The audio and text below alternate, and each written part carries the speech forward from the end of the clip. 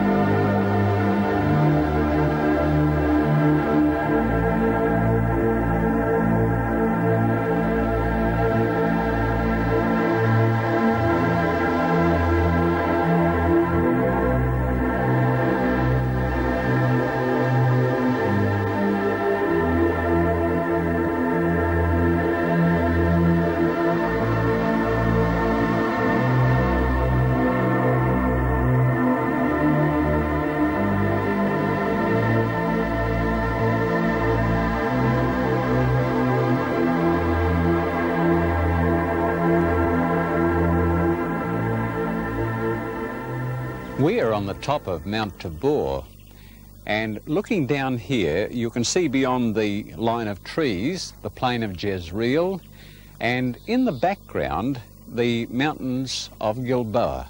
Now this was the scene for a very remarkable battle which was fought between King Saul and the Israelites on one side, they were on the mountains of Gilboa, and the Philistines who are over in this direction.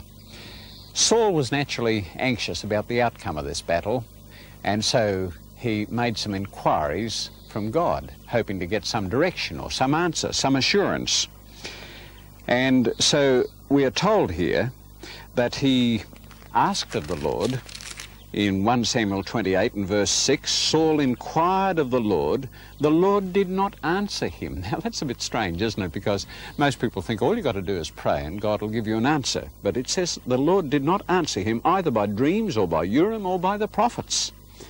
So you might think, well, that's a bit tough when the man prays and God doesn't answer him. But there was a good reason for this, you see. We're told here, then Saul said to his servants, find me a woman who is a medium, that I may go to her and inquire of her. And his servants said to him, in fact, there is a woman who is a medium at Endor. Now, Endor is down at the foot of this mountain. Now, you see, the reason that God hadn't answered him was because he was living in disobedience to God. And you can't expect God to answer you or do anything for you if you're living in direct violation of his known will. And so now, Saul decides that he'll go to this medium at Endor. Now, this is the first recorded spiritualistic seance in history. And so here's Saul going off to this spiritualistic medium. And so away he goes. So Saul disguised himself, put on other clothes, and he went and 2 men with him, and they came to the woman by night, and he said, please conduct a seance for me, and bring up for me the one I shall name to you. So this is a real seance, you see, spiritualistic medium and everything. Then the woman said to him, look, you know what Saul has done, how he's cut off the mediums and the spiritists from the land. Now, you see, God had given specific instructions that mediums were not to function. They were to be put away. And here was Saul going to the very person who was condemned by God. However, Saul swore to her by the Lord, saying, as the Lord lives, no punishment shall come upon you for this thing. Then the woman said, whom shall I bring up for you? You notice it wasn't bringing down, but bringing up. And that's not a good place to come from, is it? And he said, bring up Samuel for me. Now, Samuel was the prophet. But we're distinctly told in verse 3, now Samuel had died, and all Israel had lamented for him and buried him in Ramah. So Samuel was dead and buried. And we've already noticed in a previous program that the dead know not anything. And yet here was Saul wanting to speak to Samuel, who was dead and could not communicate with him. Well, did anything happen? Yes, it did. Because it says, he said to her, what is this form? You see, something came up, seemed to come up out of the ground. And he said, what is this form? And she said, an old man is coming up, and he is covered with a mantle. And Saul perceived that it was Samuel. And then it says Samuel said to Saul, and goes on to say what the conversation was. Now here was an apparent conversation between Saul and the dead Samuel. Well, how are you going to explain that? If the Bible says that Saul had inquired of Samuel and that Samuel was dead, you can take it that Samuel was dead. It was not Samuel. Who was it then? The Bible teaches that the devil is a very real person. And he has a lot of ability. He has the ability to impersonate the dead. He has the ability to take off the same sort of voice and mannerisms, so that when Saul saw this figure or heard this voice, he thought, that's Samuel for sure. But it wasn't. I'll tell you, it was the devil impersonating Samuel. So the devil is a very real person. And when Jesus Christ was tempted of the devil in the wilderness of Judea, it was a very real and personal devil that appeared to him. From the wilderness of Judea, the devil whisked Jesus up to Jerusalem, to the temple. You know, you never want to underestimate what the devil can do. It's incredible when God allows just what power the devil has and what he can do. And so he brought Jesus up here to the pinnacle of the temple and he said, if you are the Son of God, cast yourself down from here, because it is written, he shall give his angels charge over thee, and in their hands they shall bear thee up. You know, it's incredible. Even the devil knows how to quote scripture when it suits him. But Jesus came back with another scripture. He said, it is also written, you shall not test or tempt the Lord your God. That's the best way to beat the devil, you know. Just use the Bible.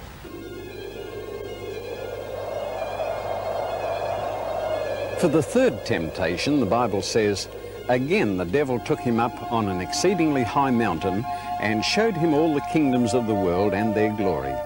Now we don't know just exactly which mountain this was, but in front of you there is the traditional Mount of Temptation. And on the side, clinging to the side of the mountain, you can see is a Greek monastery. And that's where we're going to go now.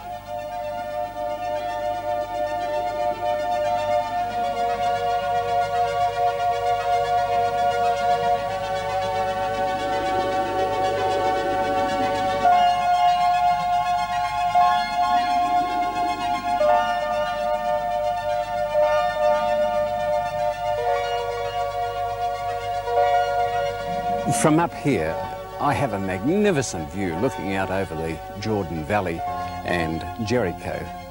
And this conflict was a very real thing. Matthew 4:9 says, the devil said to him, all these things I will give you if you will fall down and worship me. Now, this wasn't any make-believe. It really happened. There was Jesus Christ confronted by the devil in person. Well, now, you might say, well, where did this fellow come from? And why didn't God blot him out if he's giving so much trouble? We need to understand the issues behind this conflict. You see, God has a big, big universe.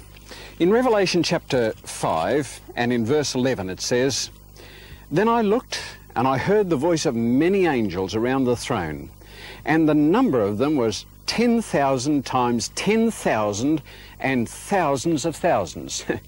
Well, you've got a little pocket calculator there that you can figure that out. Work it out. You'll find that we're talking about 100 million angels, and then thousands of thousands besides that. A lot of angels. And the Bible says that 1/3 of the angels rebelled against God. Now, if there's 100,000 left, that means that there must have originally been at least 150,000 millions, and so you've got a figure here of some 50 million devils at least that have rebelled against God. Now, these were pure and holy angels who decided to rebel against the Creator. Well, how did it all begin? How did it get started? We are told in Isaiah chapter 14, where it says, how you are fallen from heaven, O Lucifer, son of the morning. For you have said in your heart, I will ascend into heaven. I will exalt my throne above the stars of God. I will ascend above the heights of the clouds. I will be like the Most High. Now, apparently, Lucifer was the head angel, and he rebelled against God. There is no reason. You say, why did he do it? Wasn't he contented? He should have been. There's no reason you can give. Otherwise, you'd justify him doing it. But for some reason that we do not understand, he just said, well, I'm not satisfied with what I've got. And so he said, I want to be like the Most High. And so he rebelled against God. Now, he was a very beautiful angel. In the book of Ezekiel, it says here, Son of man, take up a lamentation for the king of Tyre. That's apparently symbolic of this rebellion, because it says here, you were the seal of perfection, full of wisdom and perfect in beauty. You were in Eden, the garden of God. You see, the king of Tyre wasn't in the garden of God, in the garden of Eden. So it must be referring to this head angel, Lucifer. You were the anointed cherub who covers. You were perfect in your ways from the day you were created till iniquity was found in you. Oh, so you see, he was created. He wasn't a born creature, he was created. And so this beautiful angel apparently became filled with pride and decided to rebel against God. Well, apparently he was very subtle and succeeded in getting a lot of the angels to sympathize with him. And what was the result? Well, there was only one conclusion that could happen, and that's brought to light in Revelation 12 and in verse 7, where it says, and war broke out in heaven. Michael and his angels fought against the dragon, and the dragon and his angels fought. So the great dragon was cast out, that serpent of old called the devil and Satan, who deceives the whole world. He was cast to the earth, and his angels were cast out with him. Well, why didn't the Lord destroy him?